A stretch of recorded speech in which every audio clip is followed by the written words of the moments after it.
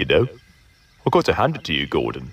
This might have just been your worst idea ever. Oh, please, Henry, like you would have thought of something better. I would have at least constructed a plan of some sort before I roped my work colleagues into it. I had a plan.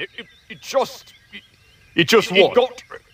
It got lost. Oh, it got lost, did it now? Yes, it did. You're an idiot, Gordon. Shut up, Henry. I only wanted us to be treated better here. Yeah, and look how that turned out. Oh, shut up! Shut up! Both of you shut up! Holy crap, please shut up! The hell is wrong with you? What do you mean what's wrong with me? I listen to your dumbass, that's what's wrong with me! Now sits up and Matt thinks I'm a disrespectful piece of garbage engine who doesn't follow orders thanks to you!